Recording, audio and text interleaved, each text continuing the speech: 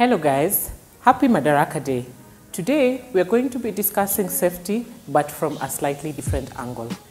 Part of our endeavor at Simba Safe Kenya is to educate Kenyans on the aspects of child safety, and we do it through many ways. For example, I also have a blog at simbasafekenya.com where I write information about safety.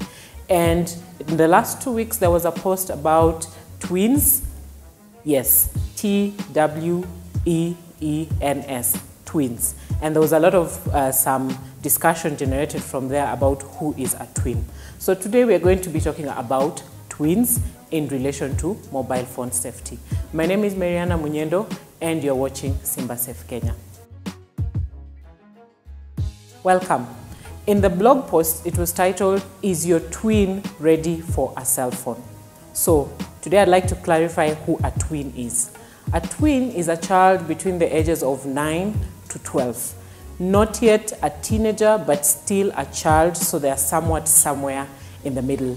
And twins are amazing. They can be sometimes a challenge to parent because they want to grow up, but they still act like kids. So sometimes we may do something to try and show they are adults, but their origin of thinking is very childish. It comes from a child's point of view. In this era of technology, mobile phones have become a source of peer-to-peer interaction. So our twins are also getting closer to their peers using their mobile phones. So a lot of influence comes from circles created using technology or mobile phones. According to a tween.com survey in the year 2009, the average age that a child should get a cell phone was pegged at 11. But I'm sure if we go back to statistics and look at it today, 7 years later, the age will have gone further down. Due to societal acceptance, the age that a child gets their first cell phone is slowly going down. For instance, my nephew is 2 years old and he has a clear differentiation between a touchscreen phone and a phone with buttons. So that says a lot for the ones who are slightly older and the level of interaction they have using mobile phone devices. So a discussion on exactly when your child would be ready for a mobile phone or a cell phone is a bit different in terms of there's a lot of factors and variables based on if the child is in an urban setting, a rural setting, the school, the kind of exposure they have, or a special circumstance that you need to have observed in order to give your child a cell phone. I've highlighted most of that in the blog post. Feel free to visit and read more. But today, technology is here with us. Instead of fighting technology and having it separate from our children so that they do not know how to engage with it responsibly, I think it's time we got onto the bandwagon and started inculcating in them a culture of using mobile phones and other technological devices for their own good and in a safe manner. So a few tips on how to be able to look at safety for your child and how they use their mobile phone device. Number one, set rules. Usage time. There should be mobile time and no mobile time. A lot of times you see parents in a shopping mall on a Sunday, it's lunchtime, everyone is having lunch at KFC, but the children are not eating. They're busy on their cell phones looking down, and sometimes parents are also guilty of this.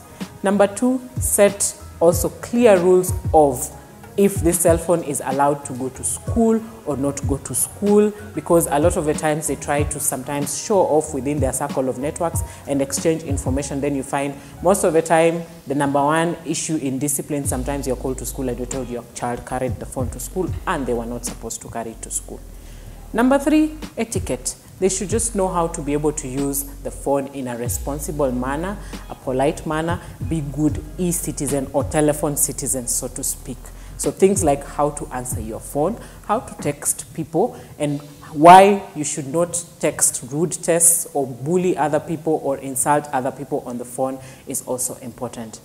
Lastly, just be the parent. It's not a time to be a friend with your child. If they have the mobile phone device, there should be actions and consequences. If I own this phone and I break the rules that my parents have set for me, then I may not deserve to own the phone. So sometimes the phone can be taken away from me. That way they will learn that for everything that they acquire, there's a sense of responsibility and good use to it. We at SimbaSafe Kenya are always more than happy to receive your comments, questions, and queries with regard to your children's safety.